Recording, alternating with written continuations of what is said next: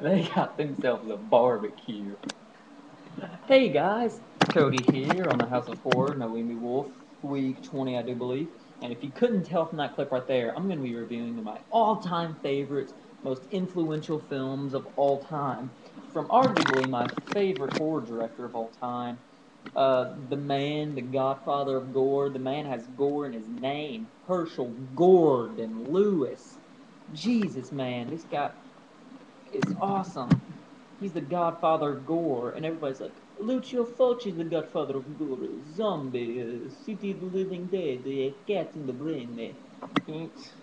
Without Herschell Gordon Lewis, there'd be no Fulci, there'd be no Eli Roth, there'd be no Hostel, no Saw, no Grotesque, no Psycho, the Snuff Reels.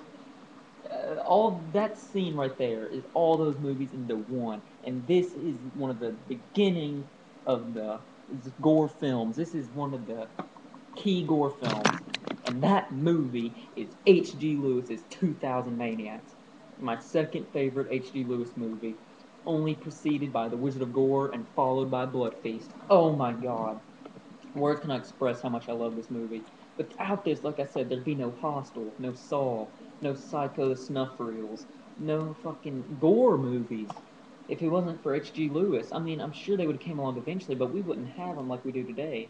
So every horror fan that's a fan of Gore owes H.G. Lewis a huge, huge thanks. He's a fucking man. Anyway, on to the plot. 2000 Maniacs. An entire town bathed in pulsing blood. An entire town bathed in pulsing blood. Madmen, crazed for carnage. Brutal, evil, ghastly beyond belief. The 2000 Maniacs. Gruesomely stained in blood color. Released by Something Weird Video. Jesus. The plot. These Yankees go down to the south. I believe it's Florida.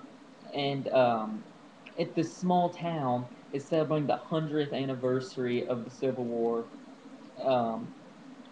And they're forcing like a handful of, as the back says, forcing a handful of Northerners to serve as guests for a variety of macabre, blood-crazed fun and games. So basically, these are all like ghosts of the fucking Civil War, and they're from the South, obviously. Um, so they don't like Yankees. So these Northerners fucking come, and they do all this crazy stuff to him. As it says, festivities include a screaming man placing a rolling barrel filled with nails. They hit the bullseye carnival game with a pretty gal and a boulder. My favorite scene in the movie, other than the one you just seen. Blonde sex pot whose arm is hacked off and barbecued. You just saw that. You just fucking saw that. Slaughter, the only smart Yank, and his lovely Terry Connie Mason, and the Playboy favorite playmate. They try to escape. I'm not going to tell you if they escape or not, but they tried, by damn it. This is a cult classic, man. 2000 Maniacs. Basically, I've given you the whole plot right there. It's Southerners trying to get Yankees, and the South's going to rise again, man. The South's going to rise again. This movie, Jeez, it's $10. If you get a brand new, like, something weird movies are $10. It's worth the fucking $10. Pick up every other movie Herschell Gordon Lewis has even done. Even like She Devil on Wheels and stuff, they're all amazing. The Gore Girls, the fucking. We're talking about this, and I'm getting off track. Um, it's the second in the infamous Blood trilogy, which is Blood Feast, and it's either I think it's Color Me Blood Red is the third one. Oh, these are all three. This is my favorite of the bunch because I am from the South, and this movie is really campy. The humor is spot on funny. It's you just boys, we gonna have us a barbecue tonight with a woman's severed arm. I mean, it's amazing. The scene is reminiscent of guinea pig film Flower, Flesh, and Blood, as you might have seen. Like I'm saying, without this has influenced so many movies. It's such an awesome movie. The gore is awesome. It was made in like what 1960. I can't even remember 19.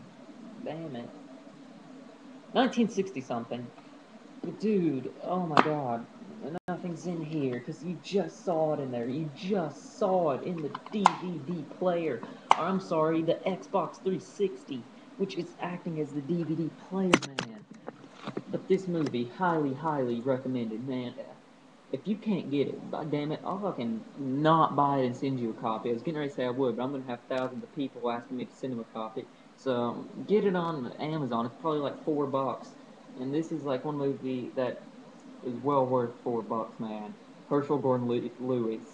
If you fucking love Gore, if you fucking love the South, if you love Yanks, if you love just fun, campy 60s gore movies, if you love Herschell Gordon Lewis, and who doesn't, and if you don't, fuck you, then you have to check out 2000 Maniacs, man. You have to. And remember, yeehaw, oh, the South's gonna rise again, man.